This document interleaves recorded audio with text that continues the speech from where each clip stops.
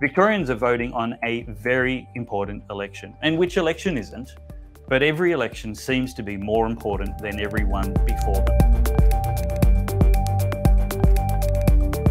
What is the crime of Renee Heath? What has been her crime so heinous, so immoral, so unethical and unconscionable that Matthew Guy has promised she will never sit in the Liberal Party room if elected, and she is highly likely to be elected. So Matthew Guy has already robbed himself of one of the numbers needed to win government in Victoria. He doesn't care about winning at all.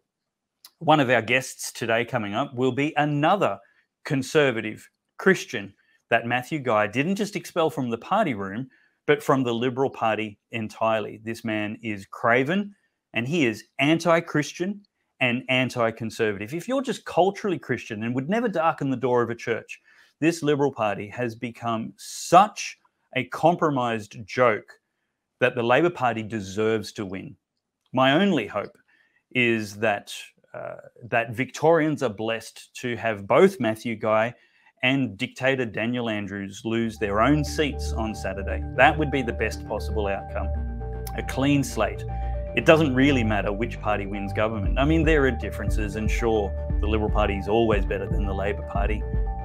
Maybe that used to be truer than it is today.